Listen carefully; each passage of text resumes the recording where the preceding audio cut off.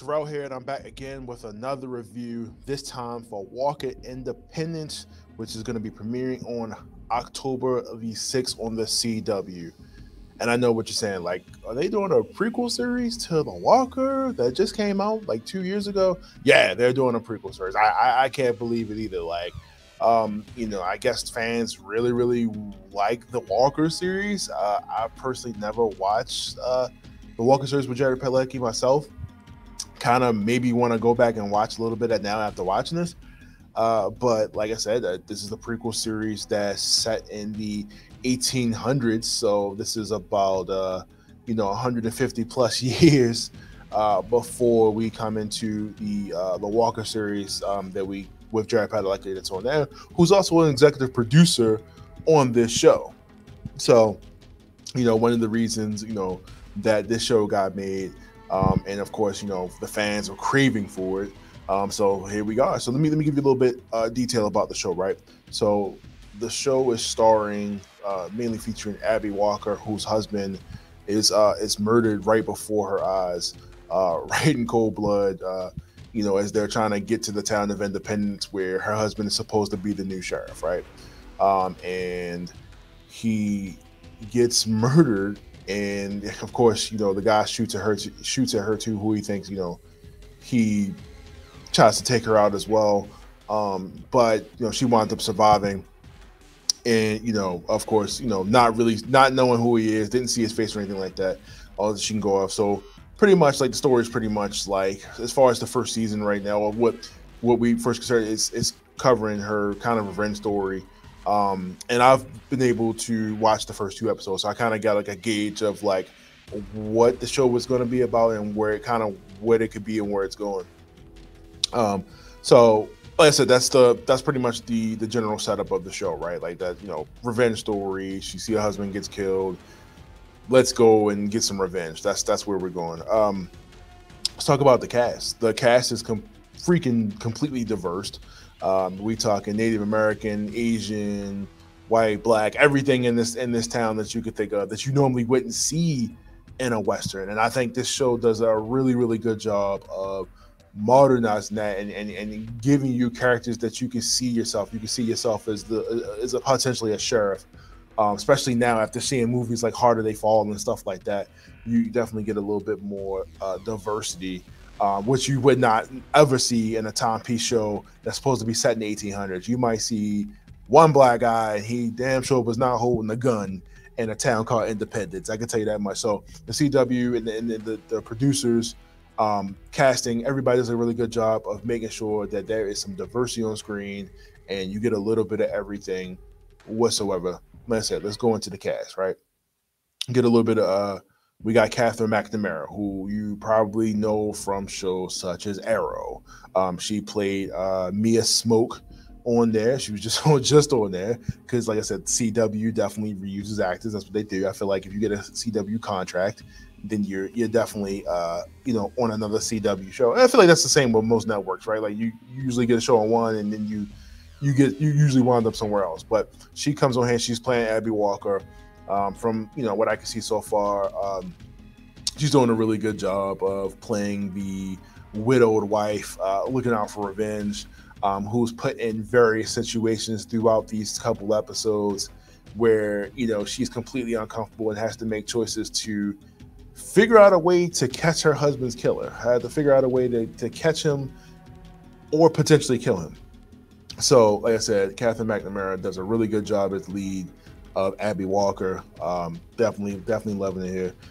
We have Greg Havenison. I feel like I said that right. He plays Jeff Davison, the sheriff of the town. He was also in The Mist. He does a really good job of the shady sheriff who just comes into town and does his thing. So we get a little bit of that here. We got Justin Johnson, who was playing the Native American character Cortez. He was in Lucifer and 911. So he has quite the diverse background here. Like I said, I mean, they've grabbed actors from everywhere. It's not like your typical Native American kind of like racist role leader. Like, no, he's literally like, he is a tracker in the show, but he's helping the sheriff. He's not playing like, I don't feel like he's playing like a sidekick gig or anything like that. He definitely pulls his weight in this show too as one of the members of the cast. We got Katie Findlay, who plays Kate. She is one of the women of the local Women of the Night House, and she is the first person that Abigail comes across as she comes into town, and helps her to take care of everything that's being done here. It's the first helping hand that she has, and she's able to help her with any issues or whatever she may have. So she's a pretty cool character in the show. She's also from Man Seeking Woman, if you've ever seen that. Matt Barr, who plays Hoyt Rollins, you're probably familiar with him because he just played Hoyt Rollins in the previous Walker show, if you guys aren't familiar. So he's pretty much playing his great grandfather with the same name, which cool. He's able to come back and do, the version of his character, another version of his character, and you get a little bit more screen time of him than you previously would have gotten in the original Walker series, or the Walker series in the CW, not original Walker with Chuck Norris, but you know what I mean.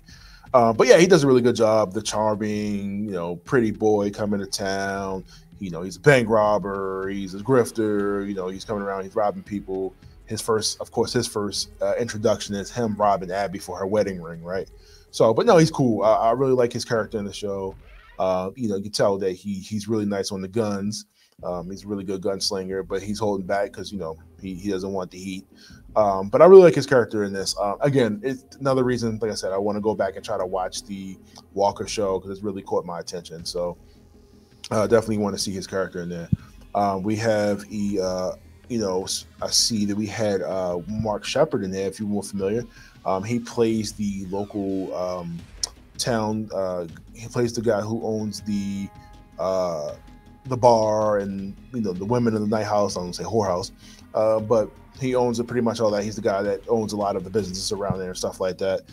If you remember him, he played Crowley in Supernatural. So again, like I said, reused actors in the show, which is not a bad thing, right? Like like you say, if you're gonna get familiar faces, because that's what's gonna grab a lot of people back to your show. If they see somebody they like or somebody they know from a previous thing, then this is what it is. And I can see that being the case with Matt Barr, who played Hoyt Rollins, because people probably really like this character and wanted to see more of him from the previous. So this gives him a lot more opportunity to be able to flex his acting muscles here and give you a little bit more of what you didn't get in the Walker show on the CW. So what we can go into, like I said, just for off the first 2 episodes of the show. Like I said, I've never seen Walker on CW, but just going off the strength of this, I can say it's cool. I really like the mystery. Not I won't say the mystery, but like the how are they gonna find out? How are they gonna get away with getting the guy they suspect to be the killer of Abigail's husband? Because it becomes like an ensemble show where a lot of the cast are, of course, working with Abigail to find out what she needs and for her to get back on her feet, and what's the next step that she's going to take to catch the man who she suspects may have killed her husband, right? Like I said, really diverse cast, and like I said, I feel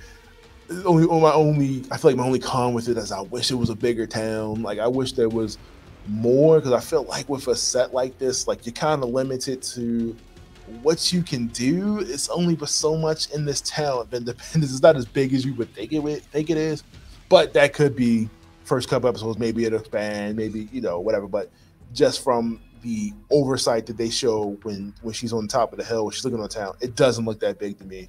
So I think to myself, with a town this small, how much could you possibly do? Like how many episodes could you do? And then once you catch the guy that killed your husband, then what? Where do we go from here? It's just kind of concerning there. Good, like I said, good casting all around. I feel like the cast is amazing here. Everybody does a good job. My only really issue with it is like I kind of don't see where the longevity of this show would go to constitute a whole first season.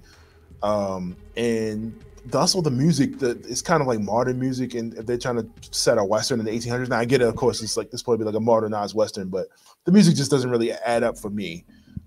It doesn't match what I see on scene. It doesn't feel Westerny, especially if you're going to set this in the 1800s. It just doesn't give me that feel that it's a Western. At least give me like a remix Western song or something like that. But a lot of it just feels like modern TV music to me. It doesn't really give me Western vibes. But other than that, I mean, like I said, just solid cast. I don't really get another episode, see where it's going. I'm not sure if this will be a show that I would continue to watch, just because, like, I'm not sure where it's going to go CW wise and going forward. But other than that, I mean, if you're a fan of the Walker show, I definitely recommend jumping in to watch this prequel show that's set in the 1800s. Other than that, like I said, check it out. It's coming out October the 6th. Like I said, watch for 2 episodes so far, so it's pretty solid. Like I said, I'm not sure for me if I'm going to continue to watch it going forward. Maybe I feel different after I go back and watch the Walker show on CW. Maybe that'll influence my decision a little bit more as far as me liking this. You know what I mean? That's probably why this happened in the first place. There's a fan following, so there's got to be a reason why they decided to do this, right? But that's it. Check it out, October 6th on CW. Let me know what you guys think. Leave a comment below. Thanks.